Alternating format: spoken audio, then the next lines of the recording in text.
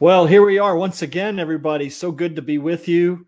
I so look forward to our Isaiah studies.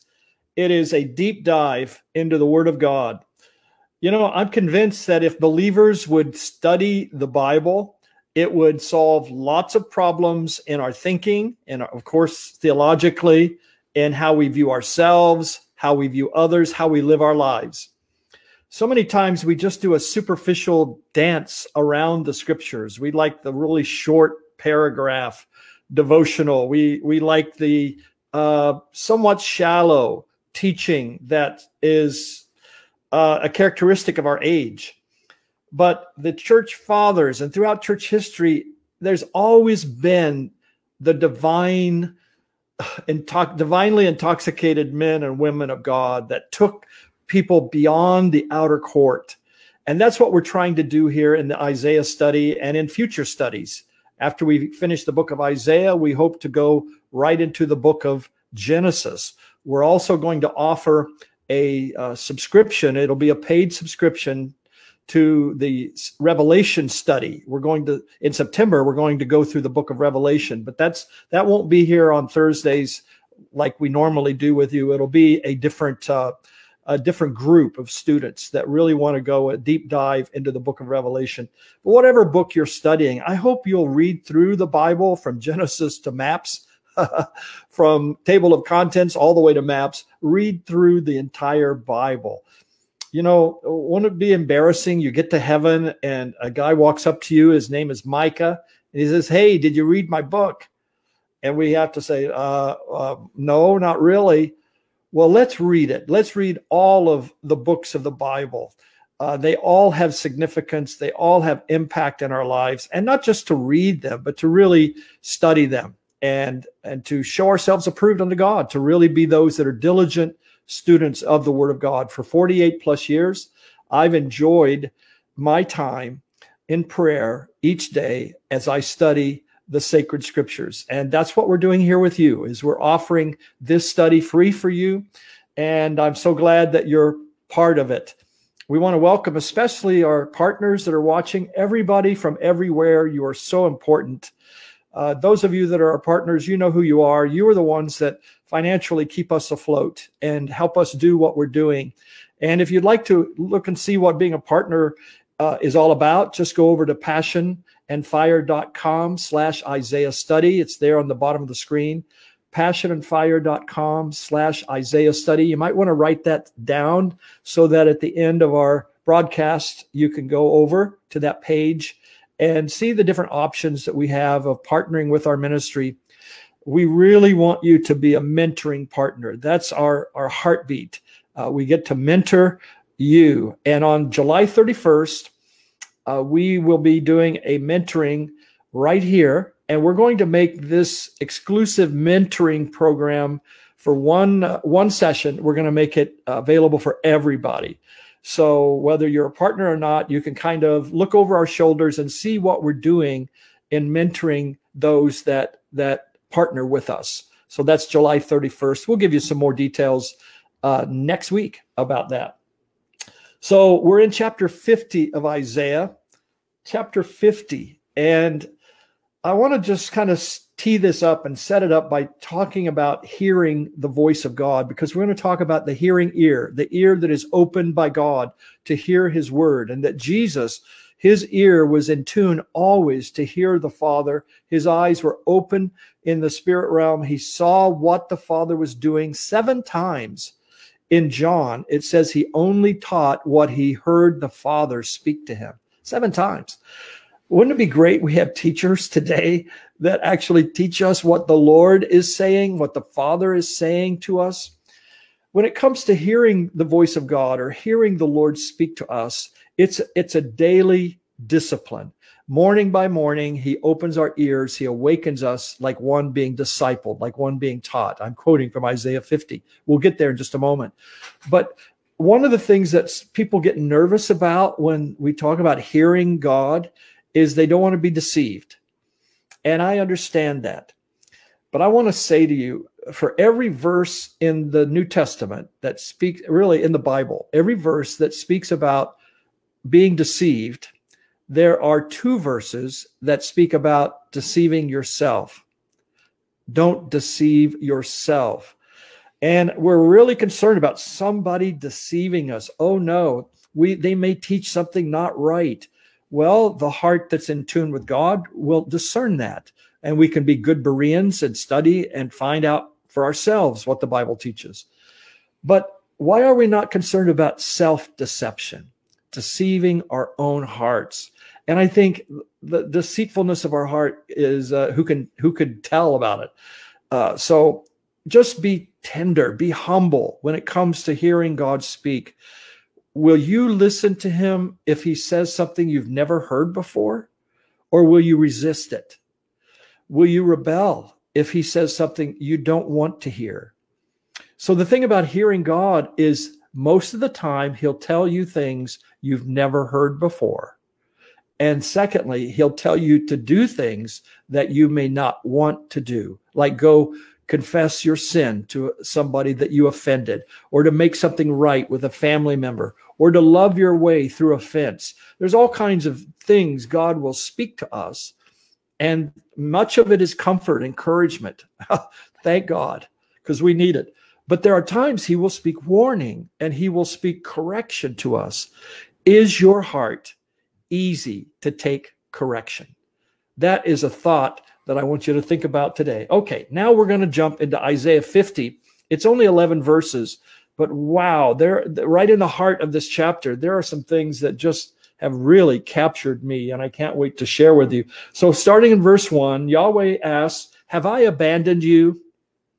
Can you show me your mother's divorce papers that prove I sent her away?" I don't think so. "Do you think I sold you into slavery to pay off a debt?" He's speaking to the Israelites.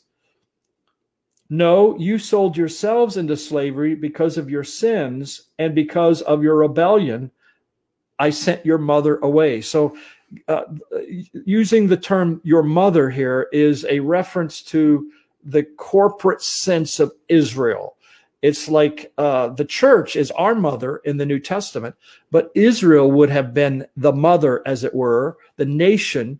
The Hebrew people, the Jews, were all born into that womb of Israel. So therefore, Israel becomes it's called a metonymy, or it's a part, or excuse me, mother here is a metonymy for the larger piece, which would be the nation of Israel. Now he's getting to the heart of it. Verse 2, "When I came to you, why was no one there? When I called, why did no one answer me?" You know, we want the Lord to come, right? But will we be there? Will we be present? Will our heart be tender? Because he will come at times in unexpected ways and in unexpected timing. So we've got to have our heart postured, don't we? Tenderly before the Father, to always be ready to respond when he comes. Am I powerless to rescue you? The Hebrew is literally, is my arm too short? Is God's arm too short to reach down and rescue you? The answer, of course, is no. Am I too weak to deliver you? Not at all. With only a threat, I can evaporate the sea. I can dry up the rivers as a desert, leaving the fish to rot and die of thirst. I dress the sky with darkness and shroud it with sackcloth. He turns night into day, but he turns light into dark too. So this is a passage here, starting in verse 4, that is dealing with the hearing ear and the helpful heart. The ear that hears and a heart that will help.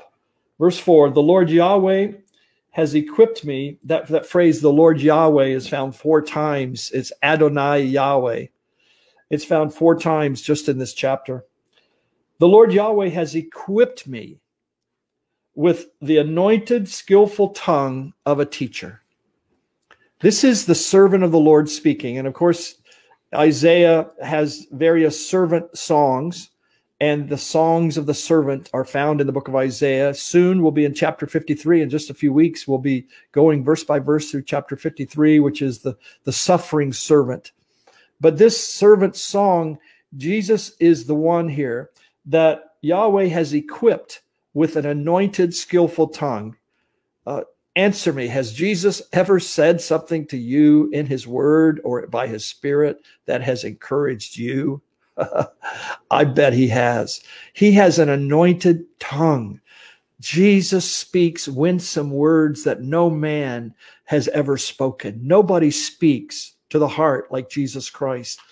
He has a grace. He has a skill. He has an anointing to speak words that will comfort, encourage, and strengthen the weary. And they're words that come from his innermost being.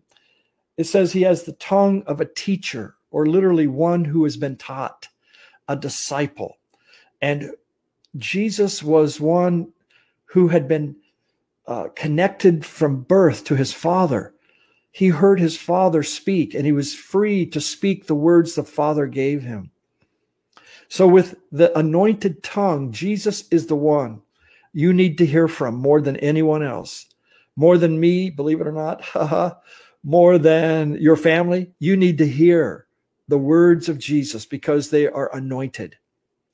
And it says that he knows how to speak a timely word, a word in due season, the right word to the weary. Jesus' words are fitting.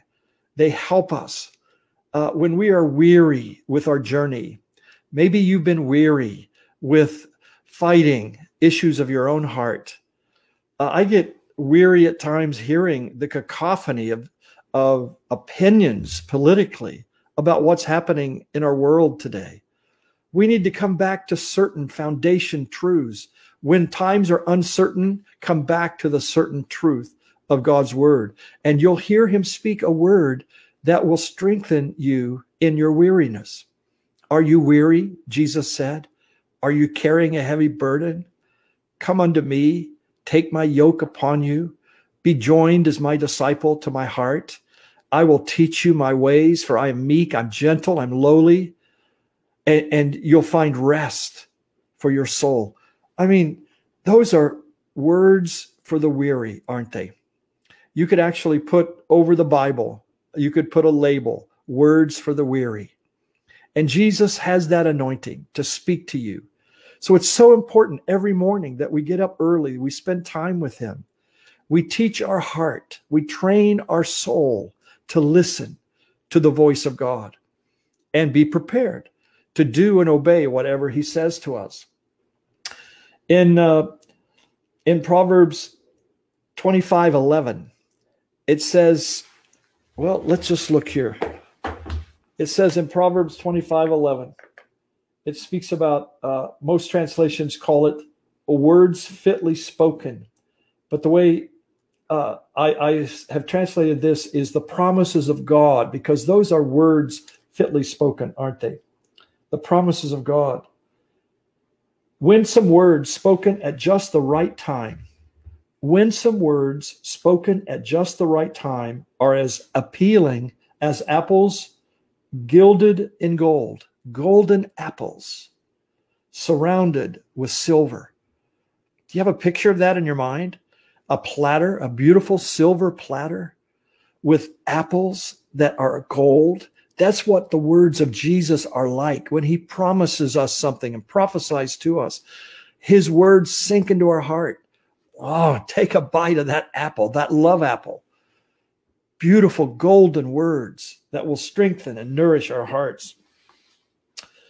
So our tongues must be taught. If we're going to serve Jesus and follow him, we too must have the tongue of the learned, the tongue of a disciple, the tongue of a teacher, that we would speak life. Are you speaking life to people around you today? Are you so caught up in conspiracies and so caught up in what you think is God is about to do that you can't find words, winsome words that will win the hearts of others near you? Stand out in a crowd. And the best way to do that is to speak life. When everyone around you is speaking death and fear, you speak life and courage. And your words will become like apples of gold. They'll become winsome words on a silver platter. People will eat them up when you speak what is right and true, lovely, virtuous, filled with kindness, gentleness, and the fruits of the Spirit. You speak words from the heart of Jesus like that, and people will beat a path to your door. They will want to hear you. You will have a platform for a ministry. And that's not flattering, folks. That's truth. It's faith-filled words of confidence, of hope for the future, of life and strength for troubled families, difficult times that we're living in. We have to have men and women of the Spirit that will speak and give us apples of gold in settings of silver. It goes on to say, and I believe this is Jesus, the servant of the Lord, speaking in Isaiah 50, verse 4, morning by morning, he awakens my heart. So many mornings, Jesus got up early and went off by himself. Do you get up early and seek the Lord and find his heart, find his pleasure, and just let him speak to you? Morning by morning, that means fresh revelation every day. I'm convinced when you awaken in the morning, that's the best time to hear from God. Before you hear any other voice, hear his voice. Let him speak to you. Let new mercies fall upon your heart. Know that he's with you, that he woke you up, that you passed through the night and you're still alive. You have so many reasons to thank him. And you know, on your way to get coffee, thank him. Just let him know how satisfying he is. Morning by morning, he awakens my heart. That reminds me of Proverbs 8:34. And Proverbs 8:34 speaks about wisdom is waiting at the doorways, waiting to meet you at the threshold. As you come into the presence of God, wisdom is there to greet you. Proverbs 8:34, wisdom will open your ear and it'll give you a word for that day. That's been one of my life verses, Proverbs 8:34. It's standing at his doorways, at the doorposts. That's where your ear gets pierced. Now, the doulos servant of the Old Testament, the Greek word doulos, refers to an Old Testament concept of a slave that did not want to be freed. He loved his master. He wanted to keep serving his master. He was so in love with the family that he was in servitude to that he never wanted to leave. So the master would take him to the doorpost of the house and take an awl and pierce his ear. And that man with the pierced ear carried an emblem through the rest of his life that he was a willing love servant of someone else. And that's what I believe this is speaking of. When you come to the doorposts of God, Proverbs 8:34, he pierces your ear. Indeed, it goes on to say, he opens my ears to hear his voice, to be trained to teach, or to become one who is taught. The Lord Yahweh has opened my ear. And that word is literally engraved. So there is something engraved on our ear. The Lord Yahweh will open our ear as a disciple, as one to be taught. And that implies we don't know it all. That implies we need to be taught. And I just feel like this know-it-all attitude in the church today, that I already know that. What do you mean I need to study this or that? I already know that. When in fact, we don't. We know so little about this God that we're overly familiar with. But to have our ear opened as one to be taught, to a learner. You know, the word disciple means learner. Jesus had 12 learners. Are you a learner? Are you one that will unlearn things that are not true so that you can learn eternal truth? It's so important that he pierces our ear. He opens up our ear as being a learner so that we can be taught the word of God. How teachable are you? Are you ready to discard what is not true, things that you have been taught? Things that just are not in the Bible. You know, a classic one is God helps those that help themselves. I remember a friend of mine quoting that to me all the time. And I said, bro, that's not in the Bible. God helps those who can't help themselves. It's called Redeemer. Savior, a deliverer. Thank God, when I couldn't help myself, he came to help me. And there's thousands and thousands of sayings and memes and teachings that are not found in the Word of God. May he teach us. May he open our hearts. And you say, well, I don't want to be deceived. Well, I think you are already. Oh, did I say that? I think you may be already. So it's not if I'm deceived, it's where am I deceived? And that's a bold prayer to say to God, where am I deceived, Lord? And then just stand back and get ready. I can remember saying things were of the devil that in fact were of God. I can remember pushing away things that I didn't think were true, only later to come back and embrace them as precious, cherished truths now in my life. So I know I'm speaking in generalities, but folks, it's so important that you have an open ear. And of course, you can't teach or speak until you hear. We hear and then we speak. That's the way it is with God. It's not speak and then, back up and correct everything. It's hearing first and then speaking for God. So let's go on, verse 5. The Lord Yahweh has opened my ear or engraved my ear, and I did not resist. This is the servant of the Lord speaking, that when God opened his ear, this is a reference to Jesus, he did not pull back. I think to resist what you hear speaks of you can't hear anything new. God can't teach you something new and fresh. You do not know it all, nor do I. I'll be the first to admit, I do not know it all. I come every day to my translation work of the scriptures, and I realize I know so little. I have so much to learn. Make me a vessel, Lord, that you can fill today and speak through me and help me as I bring your word to this generation. It's so important that humbly we hear and don't resist it.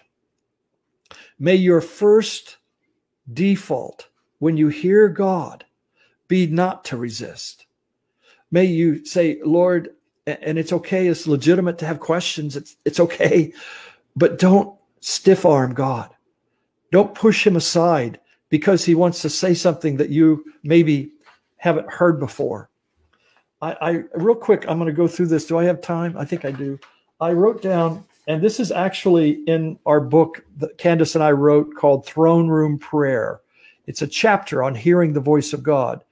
And in the chapter, I have about 20 plus ways that you hear from God. And here's some of them: dreams, pictures in the mind, visions, parables, trances, the voice of the Holy Spirit, angelic visitations, the scriptures, throne room encounters. And these are all found in the Bible. These are all biblical ways that people have heard from God.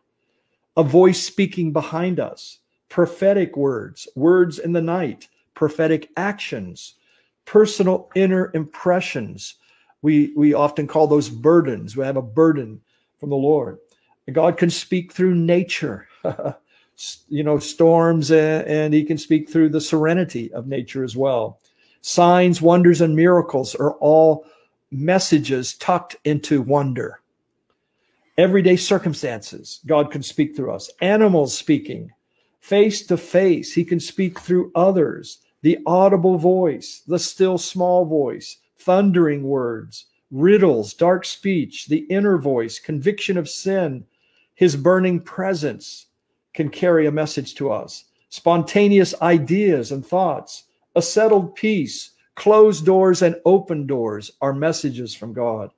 The counsel of friends, finances, unanswered prayer, and on we could go. Those are all biblical ways that God speaks to us. And again, if you want that book, it's Throne Room Prayer.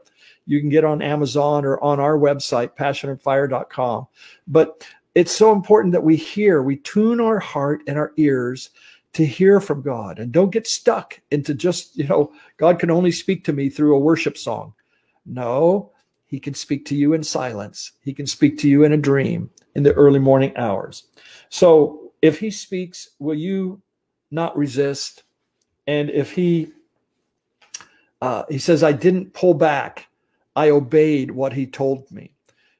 if God says something to you that is hard, and he's asking of you to do something that you don't want to do, will you rebel or will you obey? Will you follow and do what he's asking? Because he never will ask you to do something without giving you the grace to do it. Can you hear that? Let me repeat it. God will never ask you to do something. He'll never make a commandment to you without tucking into that commandment the grace to fulfill it. This is why his commandments are not burdensome. They're not grievous to us. God's words are not heavy yokes that we have to carry like guilt on our shoulders. No, his words bring life and promises of power. So if God is telling you to do something, don't pull back. Go ahead and do it, and you'll find the grace you need to make it happen. And for that reason, he says, with holy determination.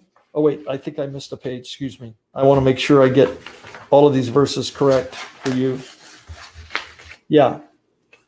We're starting now in verse 6. I jumped ahead. I offered my back to those who flogged me or those who struck me. This is Jesus. Who fulfilled this but Jesus? He gave his back. Can you imagine him turning his shoulder, giving his back to the ones that lashed him and flogged him? He didn't fight them. He didn't put up a defense and struggle and kick against them. He offered his back. Now you talk about obeying and it costing you something. When Jesus says, I heard his voice and I didn't resist, I didn't rebel, the very next verse says, I actually gave my back to those who beat me and my beard to those who plucked it out, my cheek to those who plucked out my beard. And I never hid my face from demeaning insults or from those who spit on me. Wow. You see, he gives us the example of hearing what you don't want to hear and yet doing it.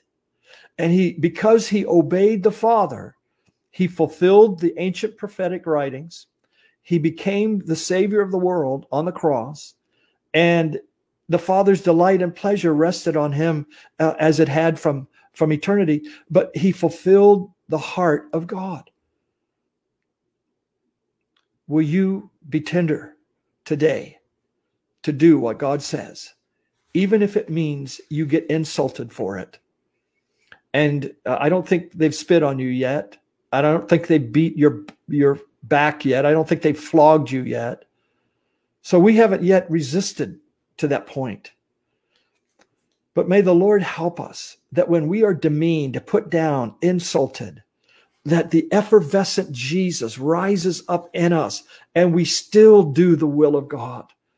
And we don't look at people as our enemies, but as our mission. And we will still fulfill what God tells us to do. And verse 7, the Lord Yahweh empowered me, so I am not humiliated. Now, in the ancient Near Eastern culture, if you submit meekly to public humiliation, you are admitting, at least tacitly, you are admitting to your guilt. But not this time. Jesus could turn around and say, I'm not guilty. I am doing this as an innocent man to fulfill the Father's will. Wow. Jesus publicly humiliated prior to the cross for you and for me. Can we not endure some humiliation, offense, and put up with the remarks and the put downs and the angry scowls if we will stand for righteousness and do what is pure? When I say stand for righteousness, please put love in there too, because love is a righteous thing. The righteous love of God, the righteous truth of God, the righteous ways of God. And as we stand for those, people may mock us. I've experienced it. I experience it to this day. But I'm going to walk with God's grace, with his enabling power, with his empowerment. I want to finish my race and not take offense at those who call me names and speak ill of me. And I know that you as well have that heart for God. So endure it meekly, gently, and let God strengthen you, and he surely will. For that reason, with holy determination, I will do his will, and I will not be ashamed. That is so powerful. I'm reading verse 7. I will do his will, and I will not be ashamed. I will do his will and not be ashamed. I don't ever want to be ashamed of doing what God tells me to do. If he tells me to clean the toilets or to raise the dead, it's the same. It pays the same in the kingdom of God. And to just follow his plan, his steps, his will, that's all I want in my life.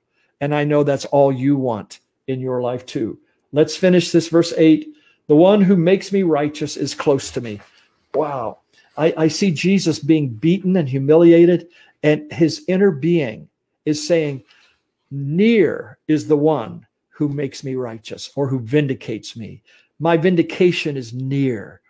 God the Father was so close to his son. He watched all of that abuse. He watched what his son went through. And he was so near. And he vindicated Jesus by raising him from the dead. Oh, what glorious vindication that shows all of our sins are paid for and everything Jesus did was perfect and right in the Father's eyes. Who would dare challenge me now? Who would be my opponent? Let him stand before me. Who is my accuser? Let him confront me. Now, this is quoted in Romans 8. So Paul is quoting Isaiah in Romans 8, and he's taken these thoughts and he's applying that now to you and I. So who could dare challenge us? If God is near us, who can be against us? If he is for us, who can be against us? Who would be our opponent? God is not going to fight us because he gave us his son to die for us. Jesus is not going to accuse us because he silenced the accusation with 3 nails and drops of blood on a cross 2,000 years ago. He's not going to deliver us from all accusation, only to turn around and accuse us all over again. It will not happen. So Jesus silenced that condemnation. There is now, therefore, no condemnation to those that are in Christ Jesus. It is the Lord Yahweh who empowers me. Who would condemn me? My accusers will all fade away like worn-out, moth-eaten clothes. Who among you has true fear and reverence of Yahweh? Who of you obeys the voice of his servant? So the fear of God is obeying the voice of his servant, Jesus Christ. The words of Jesus are to be obeyed.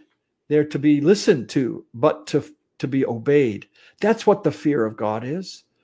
It's not just crouching down, trembling in the sense that you're about to be punished, but it's to be hiding your soul in Jesus, who will give you strength to fulfill every promise and every word and every command that he's spoken to you. Are any of you groping in the dark without light? That's verse 10. Are you groping in the dark without light? Are you needing guidance? Do you want God to show you what to do, the next step, the next career step? All kinds of decisions and choices are before all of us. But it says, don't light your own fire. It says, trust in the faithful name of Yahweh. Rely on his God, even in the dark. If you presume to light your own torch, you are playing with fire. And I think in the context, lighting your own torch would be seeking guidance, whether it's astrology or psychics or some dark, weird place. Instead, we seek guidance from God. We ask the Lord. We inquire of heaven. But if you're playing with fire, if you're going to light your own torch, go ahead, walk in the light of your own fires and the sparks you have kindled. But I can promise you this, it will take you down into torment. So the guidance of God is pure. God directs his people. Jesus is a shepherd that leads his sheep. He doesn't drive them, beat them. He gently carries them. He leads those that are with young, those that are fragile and gentle. He takes us a step at a time. He doesn't ask us to take 10 steps. He asks us to take 1 step and to follow him all the way into his glory.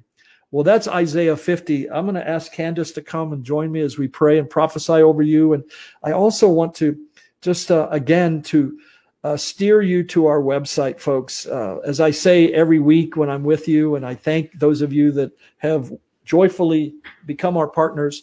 But as we ask every week, just check out our website, passionandfire.com/Isaiah study. It doesn't cost you a thing to go and look at the website. It won't bite. And you can see for yourselves what we're offering. What we want to do is to give you a complimentary copy of the Passion New Testament. We want to give you a complimentary copy of the book, the study guide to the book of Isaiah, if you will sign up and become a mentoring partner with us. So that's what we're offering to you, plus a lot more. Our archived teaching that includes Song of Songs, one of my favorite books, and so many different lessons on the book of Psalms and Ephesians, Philippians, Romans, etc. And if you'll sign up to be that partner, you will automatically be enrolled in the Revelation course that's starting in September. So I hope even that will be attractive to you in becoming a partner. Candace, any thought about becoming a partner with us you want to say or encourage them in? Well, you get all of these teachings. There's so much revelation that's imparted, things that you've never thought about when you get some of these studies. And of course, you get like you said, the translation every time it comes out. You get it first. I've known of times when our partners got it before we did. Yeah. So you get it first. And your money that goes into helping us actually touches the nations. And it's going to go on forever and ever. I believe that the revival Bible that we call it, it's just going to go out there. And you're going to touch so many more people than you could by yourself. So we value you. We value your friendship. We love you, partners. And every one of you. We hope someplace along the way at one of the meetings we can get to know you a little bit. So that's always we were wonderful. Just in New Orleans, and we had a wonderful time meeting our partners. That was so fun. Face to face. Yeah. So. And so we have a relational connection with you as a partner in our ministry. It's not just just a monthly gift. That's part of it. But we likewise want to be a great blessing and beneficial as we pray for you. And we're going to pray for you now. But before, you have some words, I think, maybe? I do. You know, it's something today, how my words line up with the message. And I hadn't even read it 50 until right before Brian went on. I read chapter 50 and then heard what he was teaching. So my first dream I had last night was about people questioning as what God had asked them to do. Wow. But they finally obeyed. So I think today's you're going to finally obey today after hearing this teaching. Yeah, that was your dream lesson? There it is right there. I wrote down. So she had that written down, not knowing. No, I didn't know. That is awesome. In the teaching. So do it. Proverbs 6:4 says, don't put it off. Do it now. Don't rest until you do. And I saw the Nike symbol that says, just do it. Just do it. So if he's been saying something, it's time for you to do it. And I wrote down, sometimes people get stuck and aren't moving forward because they didn't do the last thing that God told them to do. So you may be stuck today, and that's the reason God's told you to do something, and you didn't go ahead and do it. So don't condemn yourself. Just go do it. No, just go do it. Just go do it. He loves you. Yeah. Number 2, I had a dream about we had to dress special during this COVID season. And so I felt like the Lord saying during this time, make sure you haven't removed your robe of righteousness and your garment of praise. Psalm 132:9 says, may your priests wear the robes of righteousness and let all your godly lovers sing for joy. That hits both of those.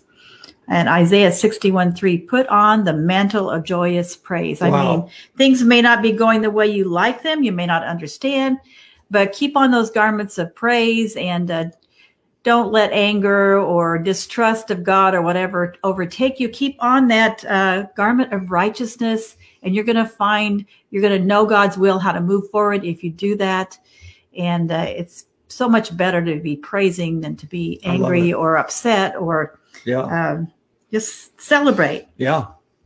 And so my number 3rd one was celebrating God's people and their history. And I know I've had that word before. I think when all this stuff started up that the Lord said to keep celebrating. You see people having birthday parties and they have drive-by birthday parties. And so it's important to celebrate during these hard times, just to keep yourself in that worship and joyous mood, not to let the enemy get you down, and especially celebrate others. Romans 12:15 says, celebrate with those who celebrate, weep with those who grieve, live happily together in a spirit of harmony, and be as mindful of another's worth as your very own. Wow. Luke 15:10, in the same way, this is about the angels celebrating someone who comes to the Lord. They celebrate in heaven. Yeah. There is joy in the presence of God over one sinner who repents. So they're celebrating all the time in heaven, and we need to have some of that celebration. Come on. Right here, especially as people come to the Lord. Number 4, I saw people singing the Hallelujah chorus during the COVID. And again, be joyful with joyous celebration in every season of life. Wow. Even if it's COVID, it says every season of life. Every season of life, there's something to be happy something about. To be thankful for. Let joy overflow, for you are united with the Anointed One. And what my newest favorite verse lately has been 1 Thessalonians 5:16. Let joy be your continual feast. Feast on joy. If you're hungry, your continual feast. You're hungry, joy. go find some joy. Feast on the joy of the Lord today. Anyway, number 5, going into a house and making it better. And I just wrote down, my own sister says when she's with me, everything's easier. She says, if we get a place to park, the cars just move out of your way, and people listen to you. And I don't notice it, but she sees the favor. She says it all the time. Life. She said, just watch, we're going to get a parking place, because you always, when I'm with you, you always are favored. That's funny. So 1 Peter 2:12, live honorable lives as you mix with unbelievers. My sister's a believer, but when you mix with believers or unbelievers, even though they may accuse you of being evildoers, for they will see your beautiful works and have a reason to glorify God in the day he visits us. And finally, 6, the B books. I've dreamed about the B books, read them a long time ago. Is that Warren Wiersbe? Warren Wiersbe wrote these B books. Be comforted, I think is. Yeah, and I'm going to declare them over you. The name of each book is says be something, and it's about a book of the Bible. Each one is kind of like a simple commentary over that book. Joshua's be courageous. Romans is be righteous. Right. So I'm going to declare them over you, the B books. Oh, wow. I just real quickly, and the one that you're not walking in, you just grab that, because I'm going to declare it for your life. Yep. And the Holy Spirit's going to just say, you need that, and you have it, but you aren't walking in it. So take it right now. Here we go. Be victorious, be alert, be encouraged, be alive, be skillful, be free, be dynamic, be committed, be faithful, be comforted, be right with others, be heroic, be decisive, be basic, and that's grounded in the basics of the word, be available, be equipped, be mature, be courageous, be ready, and be worshipful. That's what the Bible's teaching, all of those things. Wow. So take your bee and and make honey with it. Make honey, right. Make honey with those bees. Yeah. With the word of God. So honey, thank you. It. I call you honey. You're so wonderful to me.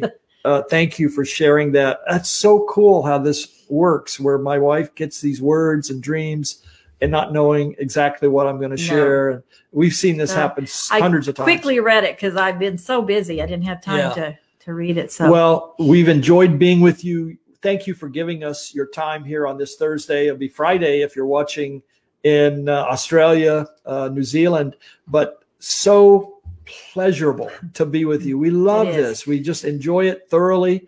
And I hope the book of Isaiah is coming alive to you. We'll be in Isaiah 51 next week. I'm so excited about that. And don't forget, finally, passionandfire.com, Isaiah study.